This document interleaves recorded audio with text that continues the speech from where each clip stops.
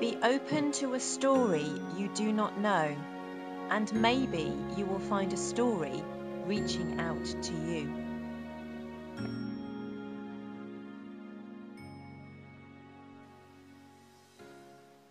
Ariana had been burning the midnight oil again at the lab.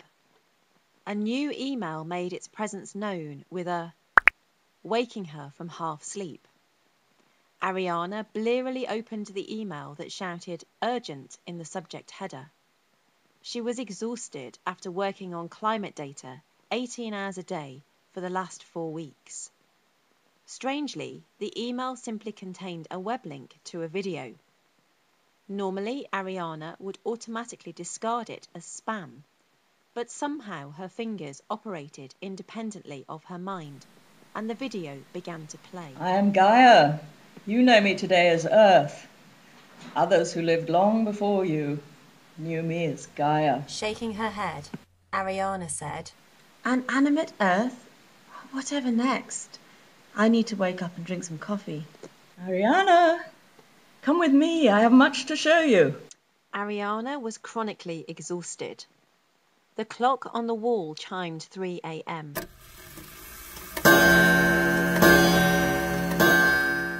She had been drifting in and out of sleep for 2 hours. She was due to give a presentation to King Evander of Wonderland at 9 a.m, which would conclusively prove that climate change was caused by the actions of the people of his kingdom. However, she intuitively knew that some of her colleagues were conspiring to suppress the data. She needed a miracle to help her successfully convey the seriousness of climate change to the king and his people, and inspire action. It said my name. How does it know my name? I'm just exhausted, said Ariana to herself. Gaia responded.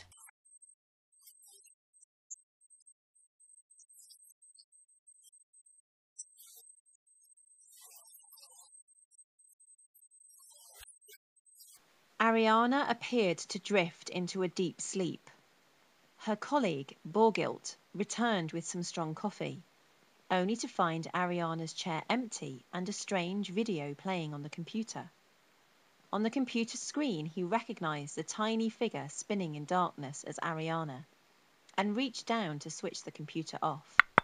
Smiling to himself, he trapped Ariana in the video forever.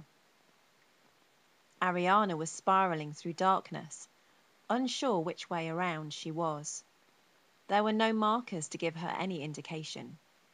She was out of context, devoid of relationship, spinning in a void of inky blackness. Blinded by the brightest light she had ever seen, Ariana shielded her face as she recognized the exquisite voice of Gaia speaking to her in the darkness.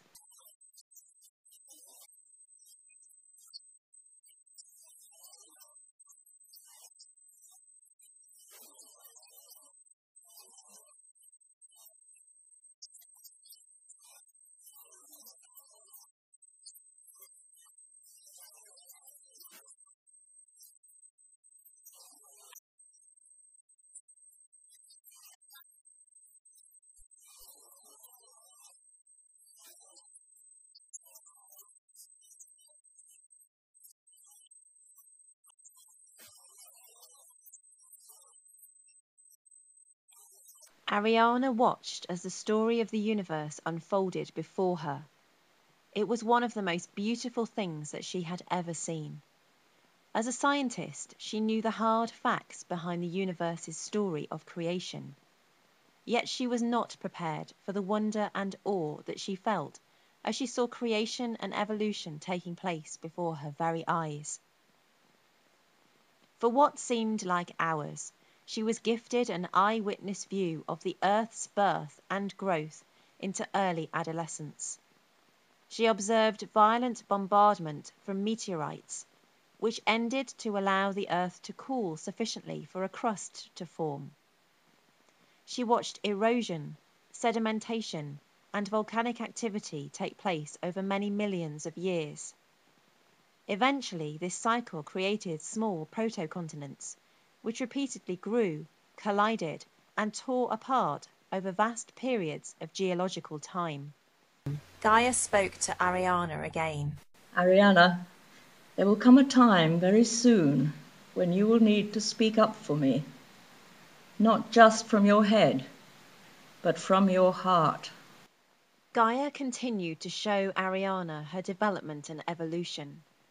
She saw single-celled prokaryotic cells, bacteria, making their appearance 3.8 billion years ago, followed by life evolving over 1 billion years later. Ariana's deep time experience had now brought her to the time period 570 million years ago, when more familiar life forms began to evolve, beginning with arthropods, then fish 530 million years ago, land plants 475 million years ago, and forests 385 million years ago. Mammals didn't evolve until 200 million years ago, and Ariana's own species, Homo sapiens, only 200,000 years ago, existing for a mere 0.004% of Gaia's history. You will need to speak up for me, not just from your head, but from your heart. Do you understand what I am saying? Said Gaia. Ariana hesitantly replied. I think so. I have so much more to show you. Come with me. Ariana was jolted from her reverie, hurtling down into Gaia's atmosphere, slowing to a graceful halt over a vast expanse of ocean. She floated dreamily on a lazy current of air, sharing the space with multicoloured birds of different shapes and sizes. Was she awake or asleep? Her experiences felt real, and she was beginning to sense that somehow the earth was alive. Warming herself in the primal sun, she became aware of a familiar face staring at her. Unnerved, she recognised the face of her work colleague, Borghild. Suddenly, she was being forcibly squeezed into a tiny bubble, imperceptibly small for her frame. With mounting fear, she knew intuitively that she was being imprisoned. She could do nothing other than hold tight. In the skies above, she heard Borghild laughing. Borghild callously shouted. I will present the data to the king and ensure business as usual in the kingdom. There is nothing you can do now, trapped forever in a carbon atom. If I ever see you again, I will eat my words. Then everything went black. Do not fear, dearest Ariana. You are held inside a carbon atom. I am going to show you why the carbon cycle is so important in regulating my temperature. I hope this will help you to see me differently. Indeed, you may have to reassess the way you know me. In her carbon atom, Ariana joined with 2 oxygen atoms to create a carbon dioxide molecule, which combined with rainwater on the surface of an exquisite outcrop of granite. Gaia continued to talk to Ariana. As I was forming in the early solar system, the volcanoes on my body spewed out huge amounts of carbon dioxide, CO2, for millions of years. Indeed, they continue to do this today. CO2 is a greenhouse gas, and I needed some way of pumping this out of my atmosphere. Otherwise, my surface would have become too hot for life. As you know, plants and animals recycle massive amounts of CO2 and oxygen in the processes of photosynthesis, respiration, and decay. In addition, excess carbon dioxide is removed from my atmosphere and recycled in a self-regulating feedback loop. Do you know how this happens? Asked Gaia. Well, I know that rock weathering plays a big part in locking away carbon from the atmosphere. Replied Ariana. Gaia continued. Do you know how important life is to rock weathering? Ariana replied. I would say that it is simple chemistry that determines the level of carbon dioxide in your atmosphere. I'm unclear how the presence of life would have any effect on rock weathering. Gaia explained. In the process of rock weathering, Rainwater combines with carbon dioxide on the surface of rocks such as basalt and granite to form various chemicals called carbonates, which end up on the ocean floor as sediments. These are eventually buried, thus taking CO2 out of my atmosphere. Do you want me to show you how life is so important in this process?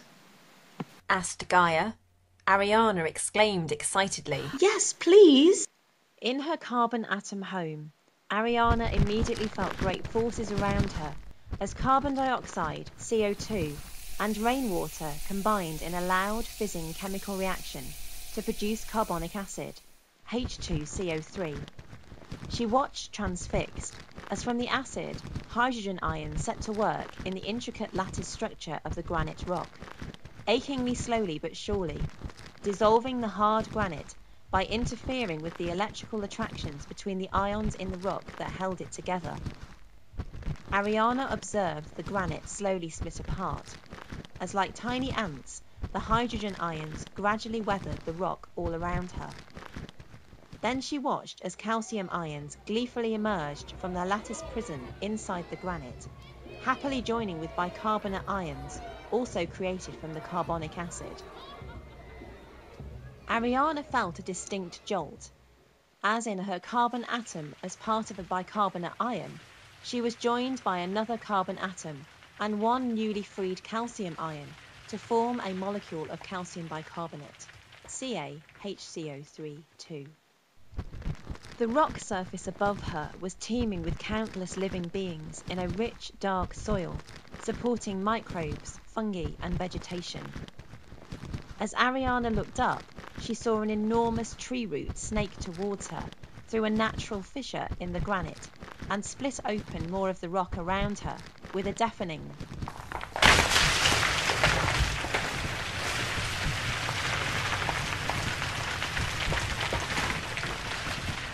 An avalanche of moist black soil tumbled into the space, bringing with it a vast community of microbial life. Ariana recognized some of these microbes as bacteria, and she watched with awe as they created complex sugar molecules which swelled as they became wet, splitting off little grains of granite from the rock.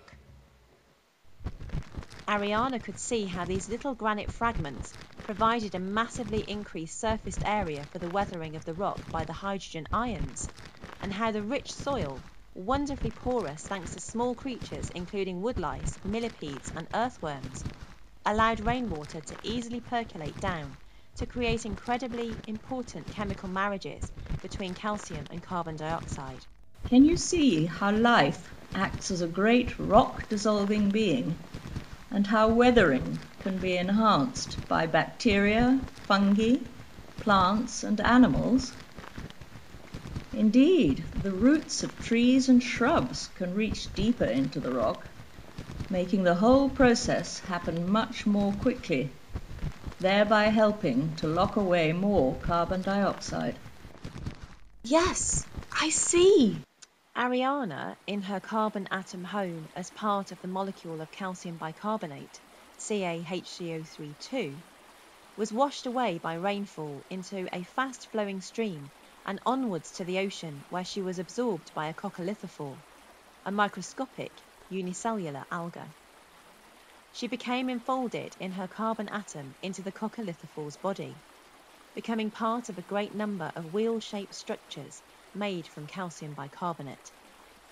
These structures resembled tiny berries, and Ariana was completely overwhelmed by the complexity and beauty of the skeleton of this minuscule creature. Eventually, the coccolithophore died and drifted slowly down to the ocean floor. Over an infinitely vast period of time, Ariana was aware of billions of other chalky skeletons accumulating above her. Great pressures squeezing and squashing her and all the other skeletons into solid chalk rock, CaCO3, destined to be locked away in Gaia's crust for millions of years. So, if life accelerates weathering and locks away more carbon, how do you stop yourself from completely freezing over? Ah, I was hoping you were going to ask me this. Hold on tight. Ariana felt herself moving sidewards as a result of semi-molten basalt rock emerging and spreading from the mid-oceanic ridges. She was then aware of descending deep into Gaia's interior as Gaia's tectonic plates began to subduct, driven by tremendous heat deep within her core. As Ariana plunged into the vast heat of Gaia's interior,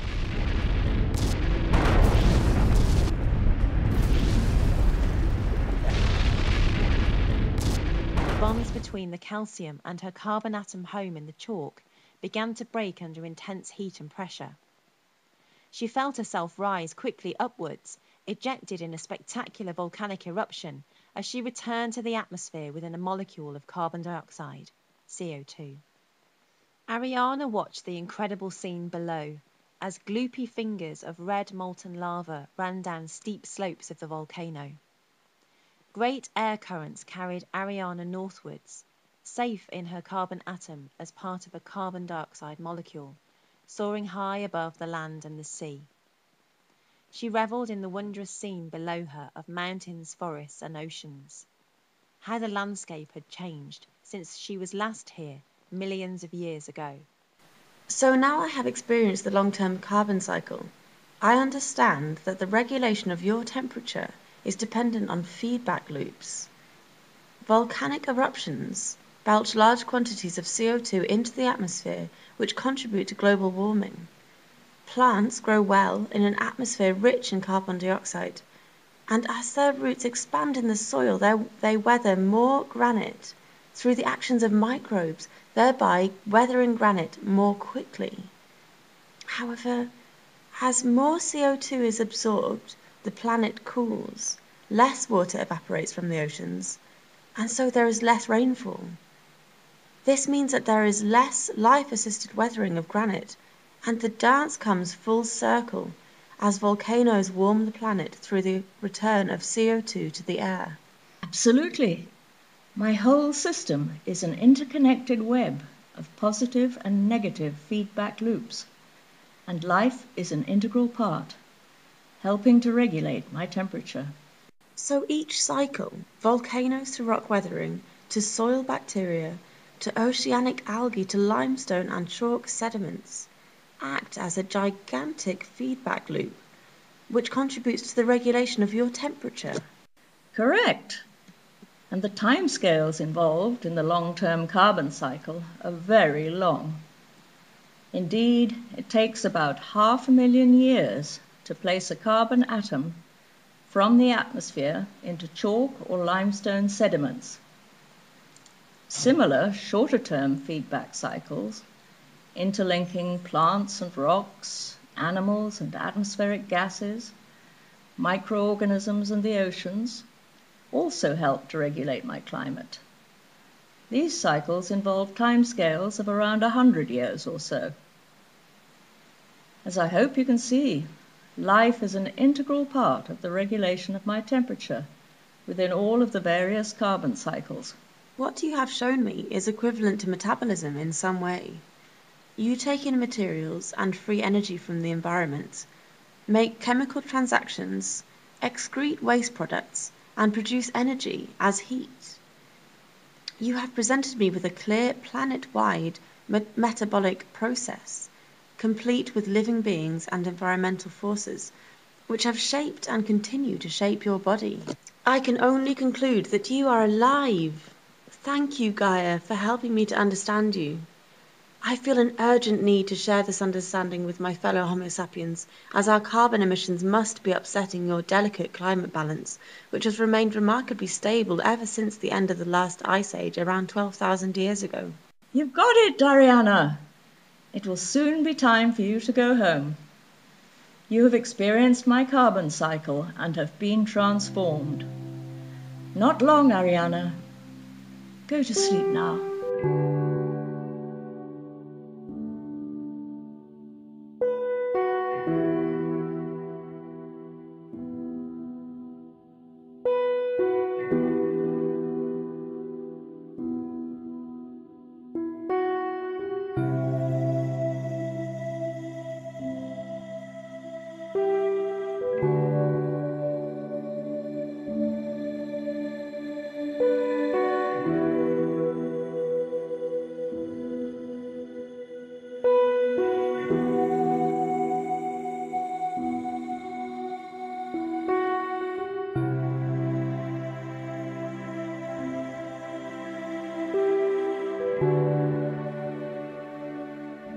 Vast periods of geological time had passed, and Gaia was about to fulfill her promise of returning Ariana to her own time. Where is Ariana? asked King Evander. She couldn't make it, but I have all the data to deliver the presentation, replied Borghild. King Evander expectantly said, So, to cut a very long story short, there is absolutely no direct evidence that climate change is real, which means that until we know for definite, it is business as usual, said Borghild, smiling inwardly to himself. While Ariana was sleeping, Gaia organised Ariana's transformation and homecoming. Gently, Gaia placed Ariana in a rock formation called kimberlite, which had been transformed under intense pressures and high temperatures deep within the earth. The day has come, Ariana. Do you remember what I told you? said Gaia to Ariana. Ariana woke up and felt fresh air whip around her carbon home. She was being held aloft. Rubbing her eyes, she looked all around her. She saw familiar faces. She recognised her surroundings. Borghild felt uneasy. Sir? Did you hear me, sir? But King Evander was not listening. He was transfixed by the ring finger of his enormous brown left hand, which was adorned with the most enormous, exquisite diamond that had ever been discovered in his kingdom. Excitedly, King Evander exclaimed, it can't be. Ariana? Ariana recognised the king's face staring at her. She pressed her face and hands against her carbon atom home and called out to him. Instinctively, the king placed the palm of his other hand over the diamond and rubbed gently 3 times. With a blinding flash,